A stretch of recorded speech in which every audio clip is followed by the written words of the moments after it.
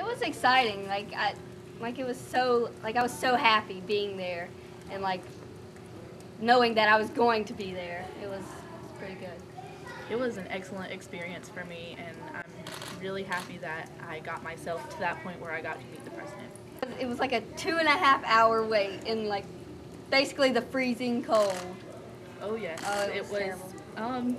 An experience I don't want to do again, but it was interesting.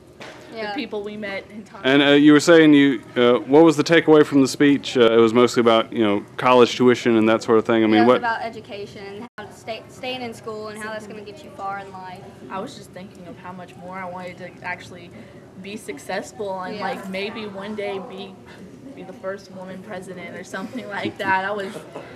I was thinking about so much. First, you got to get to college, right? Yeah, first I got to get to college. Yeah.